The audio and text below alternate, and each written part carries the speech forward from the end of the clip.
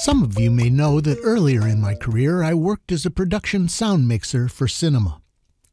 Now, nowhere is mic selection more critical than in capturing dialogue for feature film. There's so much going on around the actors, and it's imperative that the dialogue capture is as clear as though you were standing right next to them, yet matching the perspective of the shot. As a sound mixer, it was my responsibility to understand the requirements, have the proper tools in my arsenal, and to apply them appropriately.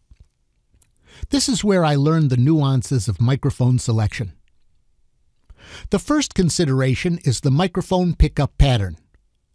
The key to all this is that the more aggressive the pattern, the more it affects the tonal quality of the sound.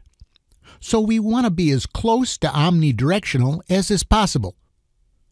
We aren't concerned with the pickup area, but we are concerned with the areas that are not picked up. We simply match those areas with the places we do not want sound heard. Now, as an example, in a conference room, we want to pick up the people around a conference table. So an omnidirectional mic centrally placed might work perfectly. But as you can see, the coverage of an omnidirectional mic will not reject sound in any direction. But if the room is lively, or if there are specific areas that we need to eliminate from coverage, we might want to use multiple microphones to reject off-axis sound like this. Now you can see that only the area with the participants is covered. The other consideration we need to account for is physics. Now, as you know, the farther away from a mic you are, the lower the volume is.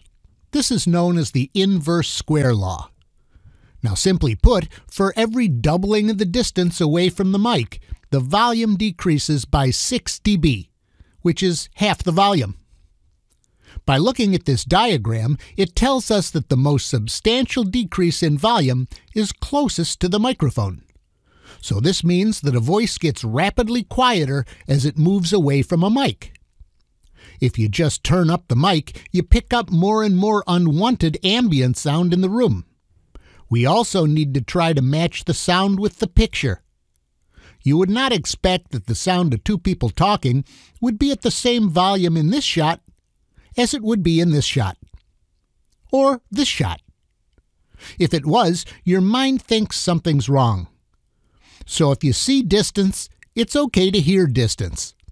But if the two don't match, you've done something wrong. Now, in a movie, you want the sound to change with the shot. But in a Zoom meeting, as an example, you don't expect that. But you do want to make the voices match the point of view of the camera. Now, if you remember these principles, you'll always know how to select and place a microphone that's just perfect for your application.